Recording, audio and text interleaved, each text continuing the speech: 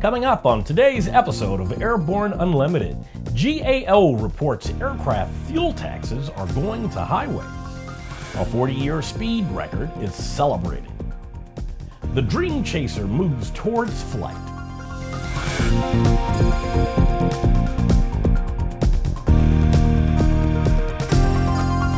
Hello, I'm Christopher C. Odom. It's August 12, 2016, and this is Airborne Unlimited. Are truckers really using jet aviation fuel to avoid paying taxes?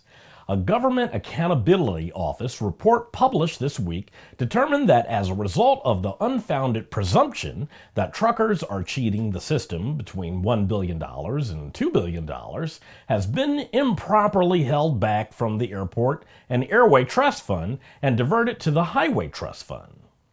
The GAO report determined that any uses of aviation fuel in ground vehicles over the past decade have been rare, and that both economic and technological disincentives further restrict the likelihood of such diversions taking place today. The National Business Aircraft Association said the report validates long-standing concerns expressed by NTBAA and other groups about the validity of a so-called fuel fraud provision on aviation taxes. NTBAA Chief Operating Officer Steve Brown said, after an extensive and unbiased investigation process, the GAO's findings validate our brief that the current system is fundamentally flawed and not structurally aligned with the intent of either the Highway or Aviation Trust Funds. It's hard to believe that any record in aviation could hold for 40 years, but 1976 was a different time. The Cold War with the Soviet Union was in full swing, and Americans were standing in line to buy gas. That year was also the country's bicentennial birthday. To celebrate, officials decided to attempt to break some records with an aircraft known as the Lockheed SR-71 Blackbird. On July 28, 1976, retired Major General Eldon Joersz, the pilot, and retired Lieutenant Colonel George Morgan, the reconnaissance systems officer, set the world absolute speed record for jet-powered airplanes with a speed of 2,193 miles per hour. Joersz said, "We never dreamed, I guess we never gave it much thought, how long the record would last." Today, that plane sits in the Robins Air Force Base Museum of Aviation, and for 3 days, the museum hosted Joersz and Morgan and 12 other crew members and pilots who were part of the SR-71 program. About 300 people also visited the museum July 30th for a public event commemorating the 40-year anniversary of the record-setting flight. After the break, the Dream Chaser heads to Edwards Air Force Base. There's a difference between charting a steady course and pushing for the ceiling. And for nearly a century, Hartzell Propeller has been defining that difference. It's in our passion for engineering and research and our dedication to testing the limits of performance. We are built on honor. We are Hartzell Propeller. Concorde's recombinant gas RG series sealed battery technology produces a high-performance battery with the advantages of being pre-tested and fully charged at the factory. Find out more about Concorde's entire line of batteries at www.concordebattery.com. Concorde, the heart of your aircraft. Welcome back. If you'd like to be a supporter of Airborne Unlimited, send an email to jim@aero-news.net. It looks like a smaller version of the Space Shuttle is coming nearer to flying. Sierra Nevada Corporation's Dream Chaser full-scale flight test vehicle is ready for transporting to NASA's Armstrong Flight Research Center in California, where Phase 2 flight tests will be conducted in coordination with Edwards Air Force Base. Upon arrival at Edwards, the company will begin a series of pre-flight ground evaluations to verify and validate the vehicle's system and subsystem designs. After successful completion of all ground testing, Dream Chaser will begin its Phase 2 free flight testing. The vehicle will undergo a series of tests building on those performed in Phase 1, including tow tests, pre-flight test, and ending with free flight testing. Along with other pre-flight and post-flight evaluations, this data will be used to confirm Dream Chaser's subsonic aerodynamic properties as well as flight software and control system performance requirements. The flight test will act as a bridge between previous work with NASA's Commercial Crew Program and the next-generation vehicle currently under development for the forthcoming International Space Station cargo resupply missions. It's Friday, and that means it's time for ANN CEO and Editor-in-Chief Jim Campbell to check in with his weekly barnstorming commentary.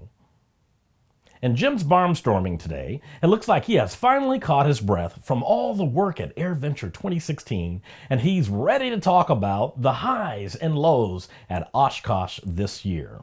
Here's this week's barnstorming. Thanks, Chris, and hi, folks. Well, we survived another Oshkosh. God help me, my 44th. And the interesting thing is, as many times as I've journeyed to Oshkosh with great expectations, they've been met or exceeded virtually every time. I can't think of an Oshkosh ever that was a disappointment, outside of a few floods and a few acts of God weather-wise here and there. This year, there was some criticality that it be a good year. Last year, Oshkosh showed that it was alive, and that sport aviation and general aviation was alive. And it needed to show it again, and frankly, from here on out, it needs to keep showing it. But this year it did. It's up 1%, which may not be much by some standards, but up is good, especially in aviation. And more important than anything else, the overall health, well-being, and look of Oshkosh, it was good. We saw more families. We saw more diversity. We saw a tremendous amount of sales activity, and we had good reports from vendors. There were some very exciting events. The Martin Mars drops were phenomenal. The Snowbirds were, as always, phenomenal, and take my word for it, having flown with these guys, they're among the best, if not the best, in formation teams in all the world, and they keep proving it, and through a number of iterations. And above and beyond all that, there were World War I flybys, the Innovation Center, the drone cage, the fact that EAA has made a strong statement about inclusion. A lot of GA doesn't like the drones, but the drones are there. Everything's there. Everything that flies and is trying to put its best foot forward in aviation is part of Oshkosh, and that's a good thing indeed. We're a little disappointed with the statements by the administrator. Once again, they insist on bureaucracies. I cannot believe that Flying Magazine has given Icon yet another editor's choice. I don't know what they're thinking or what they're smoking, but it can't be good. At the same time, I was a little disappointed in watching AOPA and Garmin try to put together their STC program without any respect or due process, or thanks to the fact that EAA pioneered this with Dynon, and this bit about one-upsmanship and having to own it all, well, that's just wrong, and AOPA's been doing that for a while. I'm a little disappointed in them. But overall, great event, great things. And on a personal note, my wife had a ball. She's really getting into photography, and some of the photographs she took this year were outstanding. The kind of stuff that I wasn't able to do for years and years and years, and frankly, there's some photos in there I'm pretty envious of. Oshkosh is a great thing for the entire family, and in the case of my wife Misako, she has a ball. And isn't that a great thing? She looks forward to it every year, and I guarantee you for as long as I can make my way out there, she'll be right by my side. What a great thought and a great feeling. Oshkosh is, after all, in so many ways about families. The family of aviators, our own families, the families of friends, and the people we respect and admire and want to see year after year after year. Yeah, that's Oshkosh. For the Aero-News Network, Airborne, and Aero-TV, I'm Jim Campbell, and we'll get back to business next week. But for now, still got the Oshkosh buzz. After these messages, an SAIB has been issued regarding 737 stabilizer de-icing. Redbird Flight Simulations is dedicated to revolutionizing flight training by designing, manufacturing, and delivering affordable and innovative flight training technologies. Each Redbird device is designed to enhance the training experience for pilots of all levels, from student to ATP. Redbird is quickly becoming the industry standard for flight training. Since Redbird introduced its revolutionary FMX in 2007, colleges, universities, and flight training operations around the world have integrated Redbird products into their curriculum. It's time to discover what Redbird can do for you. Join the migration. Sandia introduces the new SAI 340 Quattro TSO'd airspeed, attitude, altitude, and slip. With integral backup battery, safety never looked so good. See it now at www.sandia.aero. The aviation industry is full of news, and we're summarizing a few of those other great stories in a brief segment we call Around the Patch.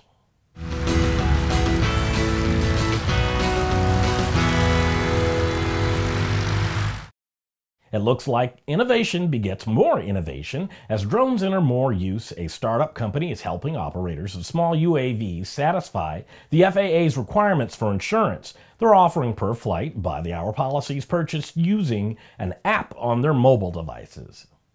The FAA has issued a special airworthiness information bulletin concerning de-icing procedures on certain models of the Boeing 737. The bulletin was prompted by reports of a Model 737-800 airplane encountering an uncommanded pitch-up event after intercepting the glide slope.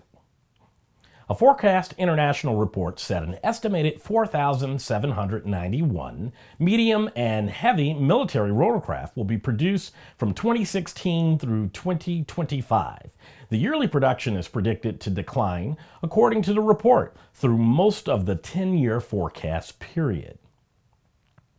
An engineering change proposal for KC-46A, mission planning under the Mobility Air Force's delivery order on the Air Force's Mission Planning Enterprise contract, has been awarded to the engineering firm DCS. The contract provides aircraft mission planning for systems for the Air Force, Navy, and Marines.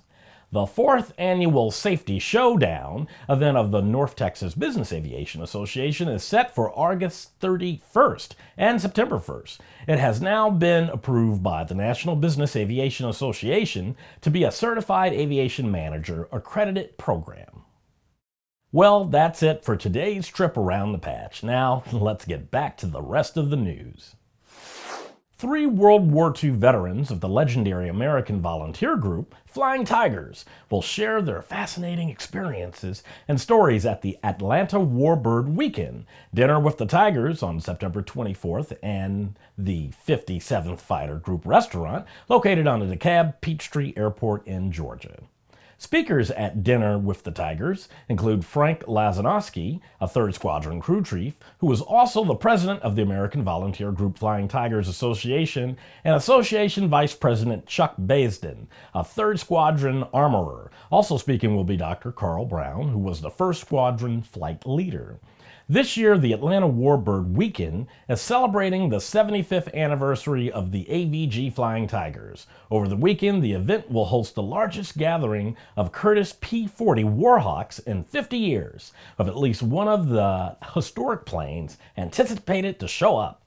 The 3rd annual Atlanta Warbird Weekend, which is a community effort led by Commemorative Air Force Dixie Wing, will feature numerous World War II aircraft on display and flying. Well, that's our program for today. Remember that Airborne Unlimited is streamed Monday through Friday with additional breaking news bulletins for important stories that fall outside of our normal deadlines. If you're watching us on YouTube, please subscribe and do check us out on Facebook and Twitter. Get comprehensive, real-time, 24/7 coverage of the latest aviation and aerospace stories anytime at aero-news.net. Keep flying. We'll see you on Monday.